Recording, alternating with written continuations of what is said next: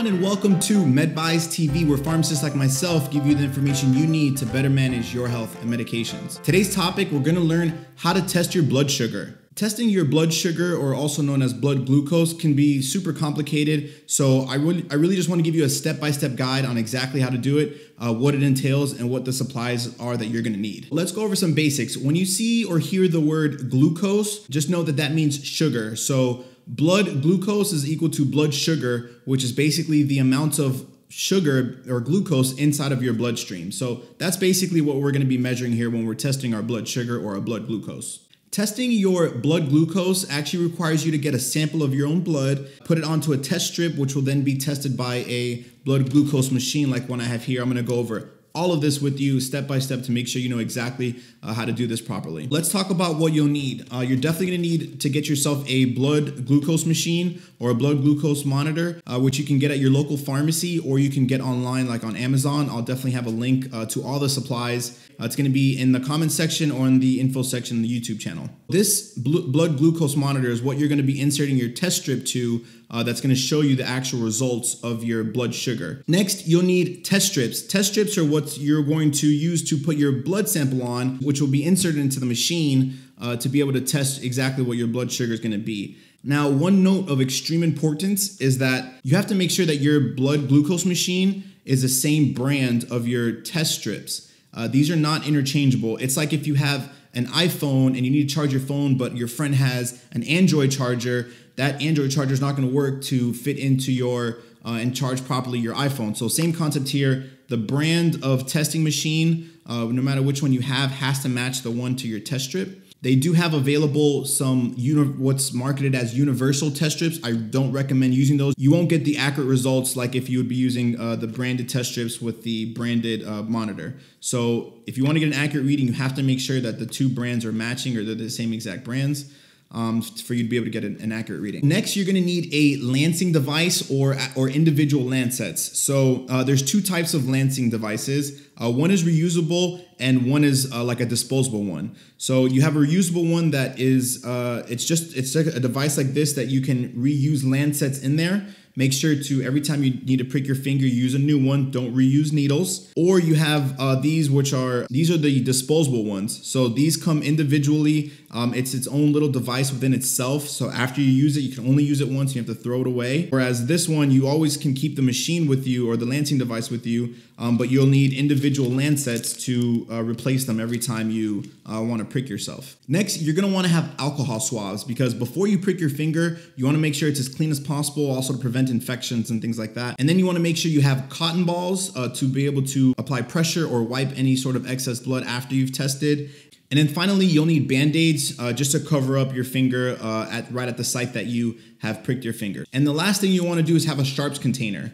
The sharps container are important, especially if you're going to be testing frequently. You'll have a lot of needles that you have to dispose of. Using a sharps container is the best way to do that. You can also get that at any local pharmacy or online, which again, I'll have links to everything below. All right, now that we've gone over some basics, we've gone over what you're gonna need, let's go to step one. Prepare all of your supplies. Before you test, you're gonna wanna make sure you have your Band-Aid outside of the wrapping because you don't want to be trying to get your Band-Aid ready to go with a bloody finger and then there's just like blood everywhere and stuff like that. So it's not a lot of blood usually, but you still don't want to, have to be fidgeting with paper and getting this open right when you actually need to put your Band-Aid on there. Make sure you have your lancing device ready to go, whether it's going to be the individual disposable ones. You want to have those outside of the box ready to go, which most of these come with some form of twist off to get it ready to go. So I'll twist mine off. And here you can't really see the needle or anything like that that's in there, but there is a very, very, very tiny needle inside of this device that when you activate it, it is going to just kind of shoot out and kind of pinch your finger just a little bit so you can get that blood sample ready to go. So you take the cap off of that one. Now, if you're using a reusable lancing device, you want to make sure before you get started that you insert your lancet into there as well. There's many different types of lancets out there, so especially the reusable ones. If you're going to have a reusable one, make sure to look at the manual that comes with it. It shows you exactly how to take it off, how to get it ready to go. But I'll kind of go over the basics of that here. So once you have it open, you insert the lancet, which also is just basically a little needle with usually all of them have a little top. that you kind of got to pull off here.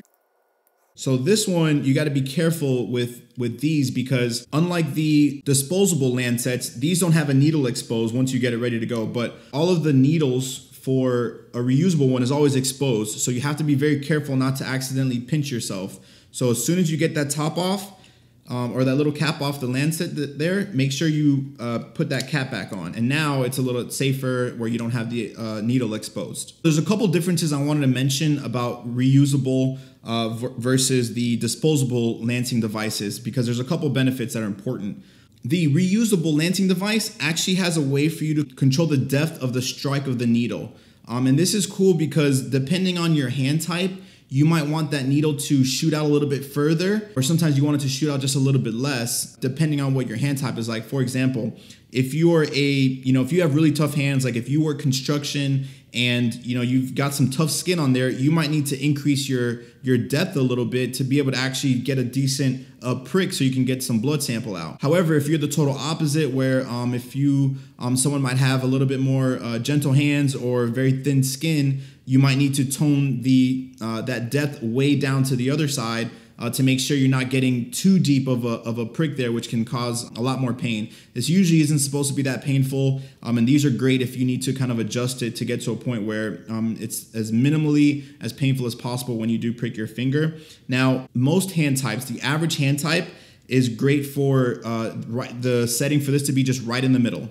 So I'm gonna set mine, this one has 4, so I'm gonna set mine to 2 instead of 3. I'll do 2. Okay.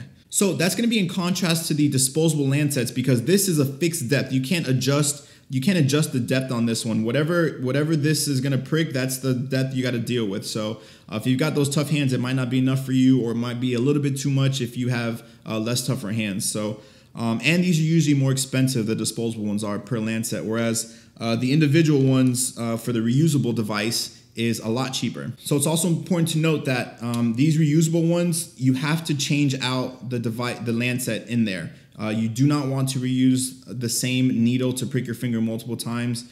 You want to be as sanitary as possible with that, and make sure you're changing out your needle for every time you want to test your blood sugar. And with these, mine's like a little knob here that you can turn. Sometimes you turn the top to control the depth. So that also is just going to depend on the device that you have. And you'll just want to make sure that you read through your manual to see exactly how to change the settings on yours. Another cool thing about the reusable devices is you can kind of practice with exactly what this is going to sound like, or what happens when you activate and press the button. So this particular device, you actually need to kind of cock this little thing back here, and it basically loads up the spring to get ready to prick your finger. So you'll just kind of hear exactly what that'll kind of sound like here. So you heard that little click, that's after I pressed the button. Now, that lancet, if I would have pricked my finger, I would need to change it. Since I did not do that, and it's technically a reusable device, I can just cock it back again to get it ready to go.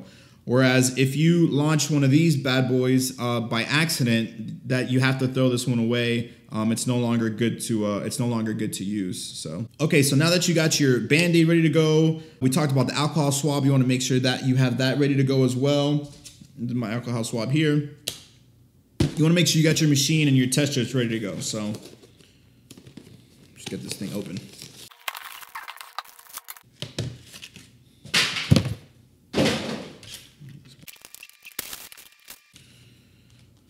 All right, so as you can see, these machines come with a lot of stuff in there. The one I got came with a, looks like a little travel case here. It also came with all the manuals. I'll get this open. Yeah, mine came with a cool travel case, the manual. Some of them also come with its own lancing device. So now I have 2 lancing devices. So there's an important tip to make sure you read the box to see you might have a lancing device, whereas I bought a separate one. So this one's a good example of how to change the depth on this one, because this one you can kind of turn it, and it says like 1, 2, 3. This one's up to 5, and you could turn depending on how deep you want that prick to go. So that's pretty cool. I like this one better. I'm gonna use this one instead. I don't like this one. So let's practice on. See, I gotta open mine, get it all ready to go. Take it off there. Put my lancet in here. That ready to go. Peel the cap off. Put the top back on. I'm gonna put it on 3 for this one because I consider myself to have average hands. So I'm gonna put that one on 3. Oh, where's the machine? All right, so here's the machine. Here's what it looks like here. Looks like one of the old school iPods that we used to know and love. And then we have our test strips here. Now, some machines come with, some machines have to be programmed. Some machines come with like a little chip that you have to insert that matches the test strip, which this one is one of those. So I'm gonna do that here now. And you basically just have to put in the little chip here. So that chip basically makes it know that I'm gonna be using these specific testing strips. And that's important also because if you have a machine that has the wrong chip in it and it doesn't match the test strips, you might have not the best readings or not the most accurate readings. This is why I'm going through this video, because as you can see, these things can get really complicated. So hopefully this is really going to clear some stuff up for you guys. This little container here is where the test strips are located. So I just opened that to pull out a test strip, and this is what the test strips look like. So to get your machine turned on, all you got to do is insert the test strip, and that usually does the trick. Now, the test strips actually have like what looks also like a computer chip at the top and at the bottom. Sometimes they kind of go like have a point at the bottom of them. Sometimes it's like a full rectangle. However, there will always be what looks like kind of like a chip on the part that is going to be inserted into the machine. So I'm going to insert that here, and my machine turned on. It beeped, and now there's codes and stuff. Okay, my machine right now is basically ready to go. So what's fairly universal about machines, some of them do have on-off buttons, but what's fairly universal is the moment that you insert properly a test strip into that machine, it's going to turn on and be ready to take a blood sample for blood sugar testing. One thing though is, and I'm not sure depending on how long my other explanations go, is sometimes if you put the test strip in and you do a bunch of other stuff and you kind of get distracted and the test strip is in there for too long, the machine might turn off by itself. So you have to make sure that you don't want to insert the strip too soon before you actually get to testing. That way the machine doesn't turn off by accident. So hopefully that will not happen to me though. Now's a good time, I guess, to talk about where exactly are you going to use the lancet to prick your finger. So usually it's done at the tip of the fingers, and usually, starting out, you start with your dominant hand is where you'll hold your device in, and then the non-dominant hand is where you'll be the finger that you will prick. Now, there's actually a specific technique in terms of where or location as to where you want to prick your finger to have the least amount of pain. So there's, in certain areas of your finger, there's more nerve endings than others. If you test at the top of your finger here, it's actually a little bit more painful than where the ideal spot is. And also if you go kind of directly from the side, you're going to be it's going to be a little bit more painful. So try to avoid going straight down and try to avoid going like kind of perpendicular this way. The best place to test or to prick your finger is actually kind of like from a diagonal, like 45-degree angle coming in this way here. And that's going to be the ideal spot for you to get a prick and minimize the pain of that prick. Most machines are only using the blood sugar from your finger to get an accurate test. However, there are some other machines out there that do allow you to test at alternate sites. Sometimes it could be like the arm or like another place of your hand or like forearm, something like that. However, I do not recommend these alternate site testings because they can be unreliable in terms of exactly what your blood sugar is at a specific moment. Because sometimes if you test at an alternate site, like somewhere on your arm, let's say, that might not be an accurate reflection of what your sugar is at the exact moment because of the time it takes your actual blood sugar levels to reach a particular area. However, your blood sugar in your fingertips is the most reliable in terms of your blood sugar at that very moment, at that very instant. And because of that, I would only recommend testing at the tip of your finger because you're going to get the most reliable results of what your blood sugar is at that very moment. Oh, look, see, my blood machine turned off. See, so that's what happens because I left the strip in too long. So point proven there.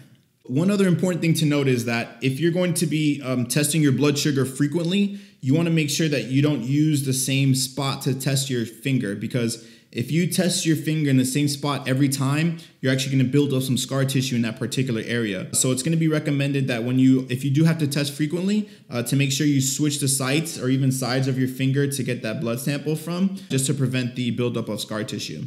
And even changing hands is also another way too, to just again, preventing building at that scar tissue maybe on a particular hand. All right, so now that we know exactly which finger we're going to use and exactly where we're going to prick our finger to get our first blood sample, next step is to prepare your finger. Now, you'll just need to do that. You'll just need your alcohol swab here to be able to clean the finger off. So this is my alcohol swab here.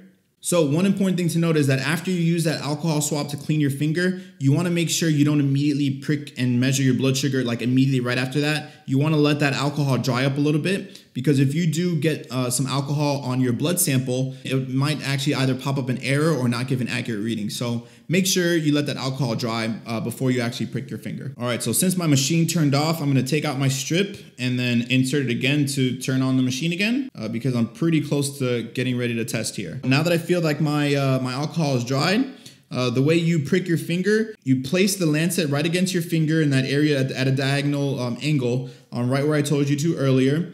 And then you just press the button and you're gonna feel a prick. Whereas with this one, this particular lancet actually doesn't have a button. You actually have to press down with this one to activate it. And some of them do have a button. So again, just make sure to read your manual for whatever lancet you're using to see exactly how you have to actuate that needle to prick your finger. All right, and then we're ready to go. So now that I got a blood sample going, I'm gonna grab my machine with the tip of the test strip here, and I'm gonna let it touch the strip. Soon after I touched the blood with the test strip, it took a couple seconds, but I heard a beep. That beep basically told me that the machine and the test strip had enough of a blood sample to get a good reading. So as you can tell, it's not a lot of blood that came out. Mine I actually don't need a Band-Aid. I'm gonna put one on, but I actually didn't really need a Band-Aid. The blood is gone there. I did use my cotton ball to kind of wipe it off, but it's basically good to go. It's not continually bleeding or anything, but I will still use my Band-Aid. All right. A couple seconds after you prick your finger and you get your blood sample onto the machine, literally it took like I think 3 or 4 seconds for my results to pop up there. So it's pretty quick. Now, one important thing that you need to know is that you have to make sure that that test strip is inside the machine when you're going to put that blood sample onto the test strip. You don't hold the test strip, put the blood sample on, and then put the test strip in the machine. That's not how the process works. You have to make sure that the test strip is inside the machine for you to be able to, which is great because it provides like a handle almost so you can get like a good test sample in there. But just make sure that when you're testing, that test strip is inside the machine to allow you to get a proper reading. So how do you even interpret the results of your blood sugar test? Well, that can also be pretty complicated. So I'm going to do a whole nother video on exactly what all those numbers mean.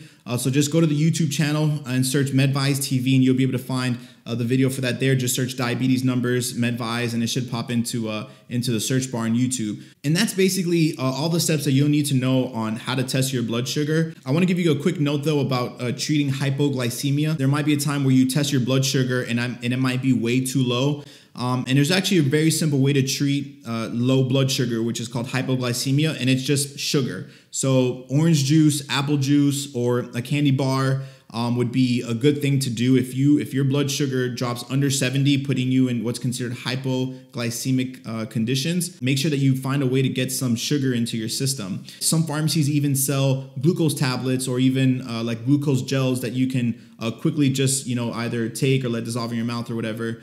So you can get that quick burst of sugar into your system. So if you have had issues with low blood sugar in the past, make sure to always carry glucose tablets with you. And if you do find yourself in a situation where you do have low blood sugar, just make sure to get some sugar into your system as quickly as possible. So that's all I have for today. As always, please do not start or change the way you use any medications without first talking to your pharmacist or your healthcare provider. If you have any questions about diabetes, about your blood sugar levels, or about how to test your blood sugar levels, please shoot me an email. You can email me at richard@medvize.com. I'd love to help. If you even need help with managing your diabetes, please also reach out to me. Thanks for watching. Take care.